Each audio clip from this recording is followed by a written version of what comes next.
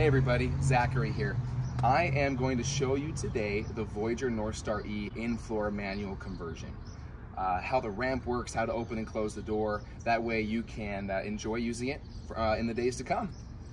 So first off, it has a manual door. Okay.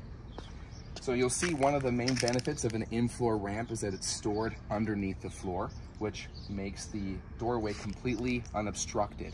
So that way, if people need to get in and out who are not the wheelchair user, they can freely do so.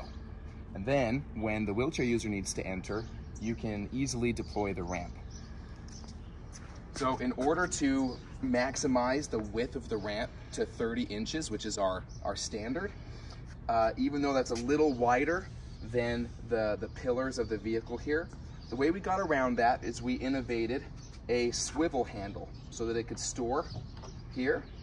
You unclasp it and you'll notice that it swivels a little bit, okay? That's an intentional design so we could have the wide ramp that it does.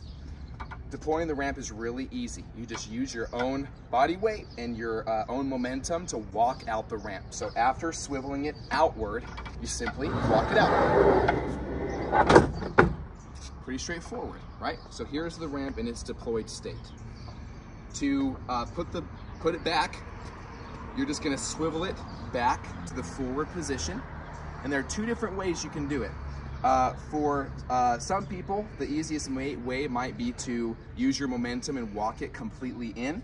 But there are cases where if you feel like you need a little bit more help halfway through, you can bend the spring and push it in. I'll show you both. So the first one, just using your momentum, make sure that it's swiveled forward. You lift it up and you lock it in. And you latch it into the clasp there, okay? The second version that I showed you,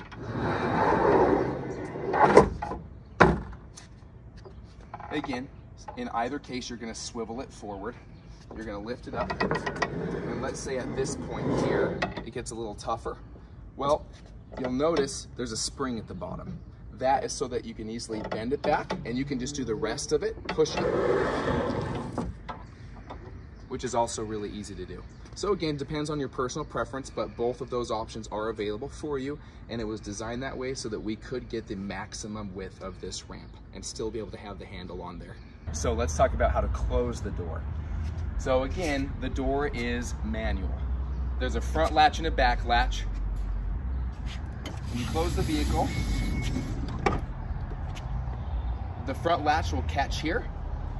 Sometimes in that same movement, the back latch will also catch. If not, you simply give it a soft press. It's a soft close system and it will latch into that back one as well.